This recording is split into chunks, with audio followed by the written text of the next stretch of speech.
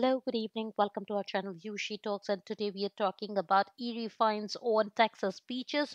Researchers uncover historic witch bottles in the Gulf. We have more details. Let's get started.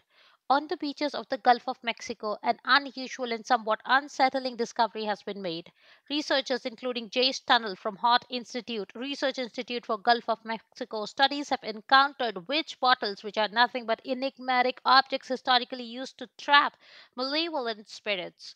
These artifacts, which have been turning up along a 60-mile stretch near Corpus Christi, Texas, have been found in increasing numbers since 2017, with 8 bottles discovered to date, as per Fox News report.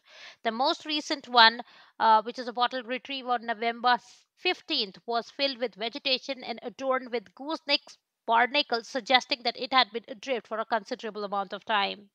Tunnel, who has chosen not to open these bottles due to their supposed mystical contents, has created a display for them on his back fence, as his wife prefers not to have them inside their home.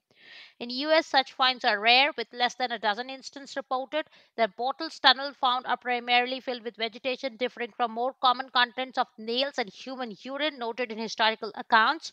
The origin of the bottles are uncertain, but Tunnel speculates that they may have come from Caribbean or South America based on distinct bottle types and markings. The discovery of these witch bottles is a part of broader effort by Hart Institute to raise awareness about the debris washing up on the Gulf.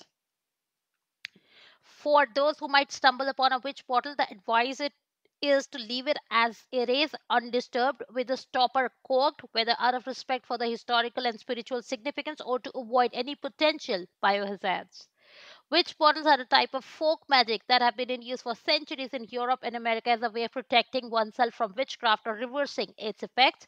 They're usually made up of glass or clay and contain various objects and liquids that are believed to have magical properties.